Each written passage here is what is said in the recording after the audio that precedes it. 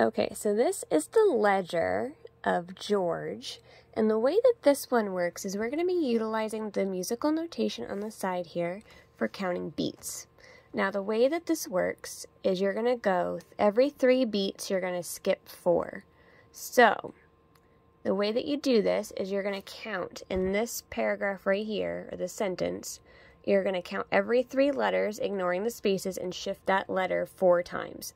So in this one, it would be AVI would get shifted 4 times. RYX would get shifted 4 times. And you keep going like that until you finish this one.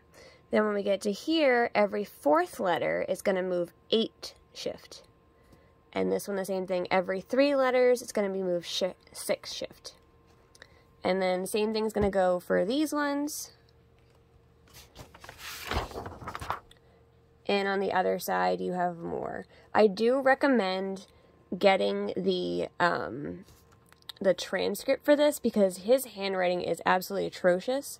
And just for your sake of mine, this is from 1934, right before Viola was killed.